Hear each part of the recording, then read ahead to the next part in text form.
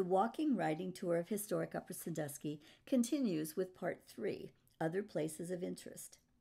Other Places of Interest provides information on structures or places of historical significance scattered throughout the town. Unless you are an intrepid walker, a car would probably be the best way to see this section of the walking riding tour. In the center of town is the Wyandotte County Courthouse. The present Wyandotte County Courthouse is the third courthouse since Wyandotte County was formed in 1845. It is the only courthouse paid for by the taxpayers of Wyandotte County. The first courthouse was the old Indian Council House that was appropriated by the commissioners after the Indians departed in 1843. It was free. The first regular term of the Court of Common Pleas began in July 1845 in the Council House. The second courthouse, built around 1851, was paid for by the sale of lots in Upper Sandusky. These were donated by the government from land that was part of the reservation. It took several years to build this courthouse, as the builders could not meet the terms of their contracts. According to the 1913 History of Wyandotte County, this is a quote, "It was a poor-paying, disheartening contract. These men found it impossible to carry out their engagement." End quote. The building cost $9,500 at final count, and it burned down. The present facility was dedicated in 1900. The exterior sandstone came from the North Amherst quarries of the Cleveland Stone Company, quarried at a depth of 100 feet below the surface. The stone was shipped here in huge blocks and cut and dressed on the courthouse lot. The interior of the courthouse is one of the most beautiful in Ohio and contains many murals and a beautiful stained glass dome, as well as an imposing marble staircase. The courtroom scene of the film Shawshank Redemption was filmed in the Common Pleas courtroom on the third floor. Money from the movie was used to renovate the courtroom. Next to the courthouse, facing Wyandotte Avenue, is the Wyandotte County Jail. The Wyandotte County Jail is the last remaining 19th century built facility still functioning as a jail in Ohio. The first jail in Upper was a small frame structure known as the Indian Jail. It was burned down and replaced by a jail built in 1846. Ray Godfrey's book Pictorial Memories states that the 1846 jail was razed and the current jail built in 1889. The 1889 building was complete. It had an execution area and a residence for the sheriff and his family. I remember when Dean McAllister was sheriff, and he and his family lived in the jail. His wife Peggy cooked for the prisoners. So far as we know, only one person was ever executed in the jail by hanging.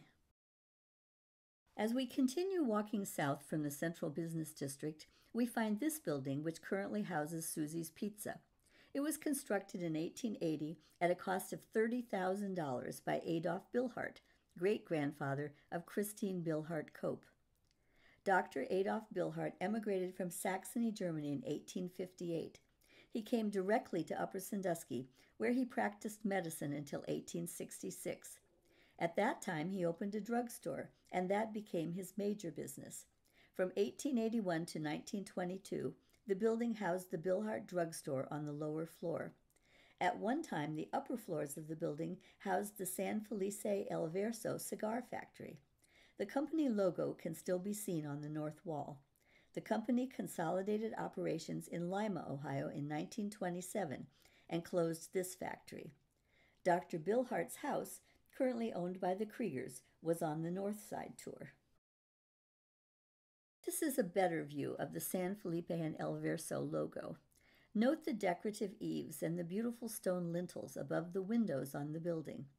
At one time, several floors of this building were a hotel and were very elegant. What do these three buildings have in common? All three buildings were designed by the same architects, Yost and Packard from Columbus, Ohio. All three buildings were designed and built around 1900. John Stewart Methodist Church was built in 1899, the Wyandotte County Courthouse in 1900, and the Presbyterian Church in 1900. On the northeast corner of South 7th Street and Johnson Street is John Stewart Methodist Church, originally named Methodist Episcopal Church. The cornerstone is engraved First Methodist Church. Since 1845, the year that Wyandotte County was organized, there has been a Methodist church on this corner. The present structure is the third church to stand on the site. The church was built of bluestone or blue limestone. The name was changed to John Stewart Methodist in honor of John Stewart, the first Methodist missionary to the Indians in North America. The cornerstone was laid and the church completed in 1899. Yost and Packard were the architects. Both the Methodist and Presbyterian churches, as well as the Old Trinity Evangelical Church, number 2 on the North Side Tour, are built on the Akron plan. That means inside all three churches have a fan-shaped sanctuary with small rooms opening off the sanctuary. These small rooms could be closed off by a folding door and used for Sunday school, or could be left open for additional seating at Christmas, Easter, or high attendance Sundays. John Stewart has since altered the inside of the church and reoriented the front of the church to the rear for handicap accessibility. The small rooms are no longer there, but First Presbyterian and the former Trinity Evangelical still have the original configuration of rooms. On the southeast corner of South 7th and Johnson Street is the beautiful red sandstone First Presbyterian Church. The present church is the third building to stand on this site. The church was organized by 7 members in 1845 at a meeting held in the Old Mission Church. Services were held in the Old Council House. In 1847, a small frame church was erected. It sat on heavy posts, and according to church history, worshipers frequently had their prayers interrupted when pigs would run under the church. Each family was asked to pay $2.87 per pew. In 1872, a brick church was dedicated on this corner. After evening services in this church on May 7, 1899, it was discovered that one of the walls of the church was separating from the remainder of the building, and if a heavy train passed by, it was in danger of collapsing. The building was condemned and razed. Fortunately, the Columbus architects Yost and Packard were in town, and they were engaged to draw up plans for a new Presbyterian church. The current church was begun in 1899 and dedicated on June 24, 1900. The north window in the sanctuary was purchased with funds raised by the Little Church Workers class. Funds for the other 2 large windows were donated by church members. New pews were purchased in 1907.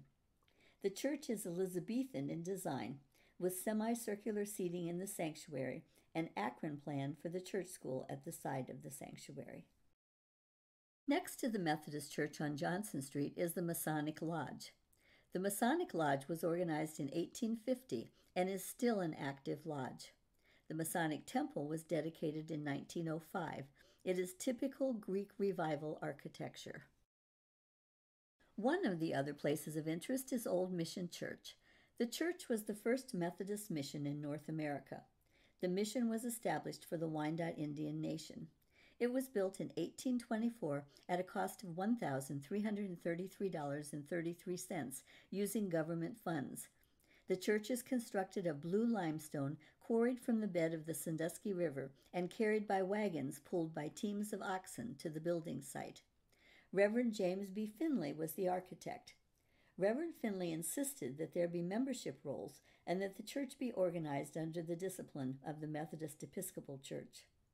Members of the First Missionary Society in 1828 included these names: Summon-Duwat, Manon-Q, Lump on the Head, Stand in the Water, Tall Man, Dr. Gray Eyes, and Squire Gray Eyes.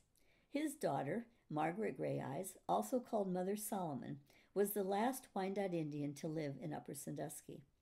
Several of the Wyandottes are buried in the small cemetery next to the Mission Church. The Wyandotte Nation was removed to Kansas and later moved to Oklahoma in 1843. At that time, the deed to the mission was given by the Wyandotte Nation to the Methodist Church to hold in trust until they could return. In 1960, Old Mission Church was designated a National Shrine of the United Methodist Church. In October 2016, the mission and 2 acres surrounding the building in Old Mission Cemetery was deeded back to the Wyandotte Nation by the United Methodist Church. The first public school in Upper Sandusky is now a residence on South 4th Street. It looks very much like it did when it was a public school. The porch has been altered, but the shape of the building is the same. The porch originally had a shed-style roof and simpler columns. This area of South Sandusky Avenue was known as Doctor's Row. The original frame buildings that stood here included the Ferry Theater that was there from 1910 through 14. These buildings were razed in 1922. The current brick buildings were constructed specifically for doctors. From 1924 through 34, Dr. Frederick Keenan, F-R-E-D-R-I-C-K, practiced medicine here. In 1939, Dr. Frederick Keenan, F-R-E-D-E-R-I-C-K, the first Dr. Keenan's son, practiced medicine. At one point, all of the following doctors were in this area: Doctors Rhodes, Solikoff, Brown, Schofield, Craig Bowman, and Vatsberger. The Boxcar Tavern on Hicks Street is the oldest continuously operating business in Upper Sandusky. Established in 1869 by Michael O'Donnell, it has also been known as Shorty's Tavern and Leek's Tavern. When I asked one group what the tavern sold during Prohibition, someone answered, "The same thing they sell now." The tavern is conveniently located right next to a railroad, and bootleg alcohol could easily have been dropped off. I understand that was how the Speakeasy in Bucyrus, Ohio, associated with Al Capone, received their bootleg liquor. This look at the Boxcar Tavern concludes our virtual tour of historic Upper Sandusky. Additional places of interest can be found in the Historic Upper Sandusky Walking Tour brochure. The brochure may be obtained from the Wyandotte County Chamber of Commerce or Visitors Bureau. I hope you have enjoyed learning about historic Upper Sandusky. Thanks for watching.